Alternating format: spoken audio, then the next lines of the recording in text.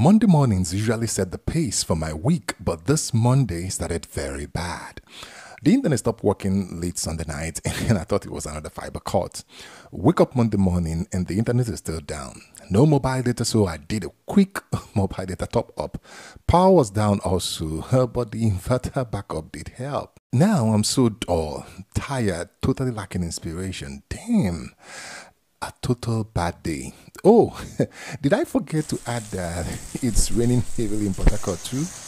I mean, it's November 6th and it still pours as if we are like in July. I did manage to renew my fiber subscription only for the company to send me a message that they are having a fiber cut, blah, blah, blah, blah, blah.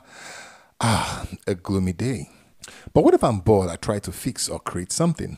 My LED laser background light that uses USB-C, but I didn't know why they didn't think of adding batteries inside so I can hang this light wherever I want, because you can create a lot of effect with it. You never know why they never considered that. As my day was already going bad, I mean, what else can go worse than this? Then I tried adding battery inside the LED laser light come Bluetooth speaker. Yes, this thing also have Bluetooth speakers inside.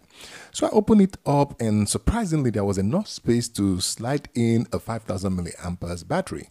Fortunately, I tested some of my old batteries last night to check those who are dead and those that will probably trash. I started with this old 4200 milliamperes Gionee removable battery. That battery is solid. Of course, I tested and charged it with my power bank LCD board.